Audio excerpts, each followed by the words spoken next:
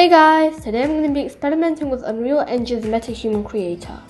This tool was created by Epic Games, the same company who produced Fortnite.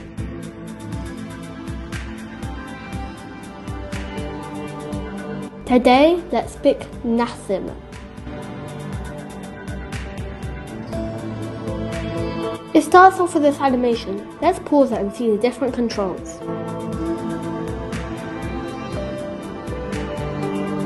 First, we can adjust the skin. You can change the colour for the whole face, separate facial areas, and even freckles.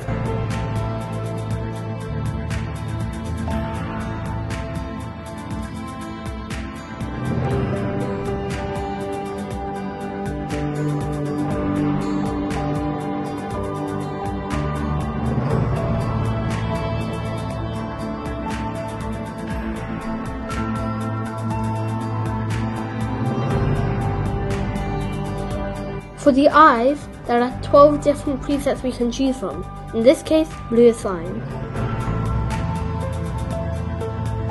I'm not going to change the teeth, but they can be useful if you want them to smile.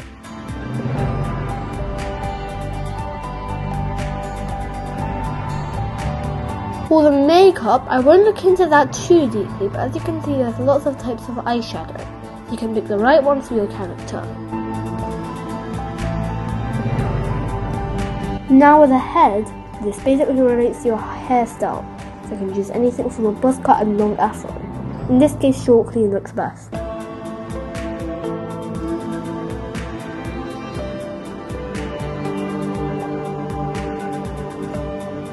Also, the salt and pepper tool can change the whiteness of their hair.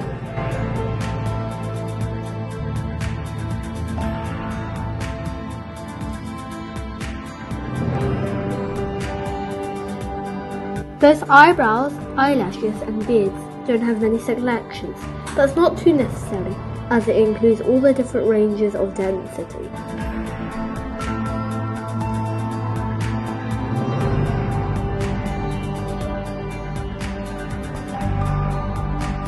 The moustache is an exception because in some characters two options can look very similar.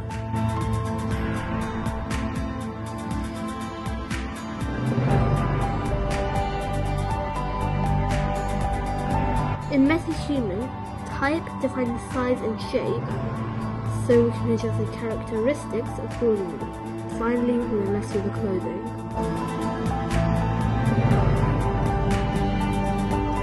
This version of MetaHuman only comes with 3 options for each, but there's enough abundance to get the character you want, and in further updates this might increase.